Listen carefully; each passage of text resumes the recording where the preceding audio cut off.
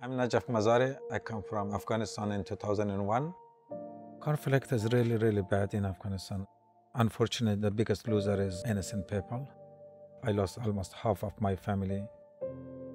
It is hard decision to leave your family, your custom, your culture behind everything.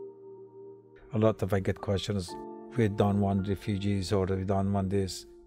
I keep asking, what about if your house is burned? You stay inside the house, you want to run away. I don't know where I'm going. The boat from Afghanistan to Australia. Engine was broke down. Yeah, it was frightening because I don't know can get to Australia or not. Fortunately, the Australian Navy boat come to save our life. First village was the Army detention center.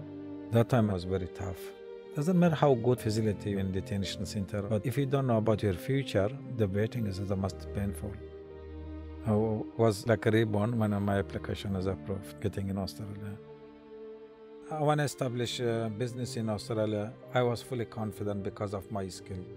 I started totally from the zero and gone to up and up. When I come to Australia, my eyes open. I know now more about politics, international rights, what is going on, what is right, what is wrong. In Afghanistan, I was blind because we don't know anything about the rest of the world.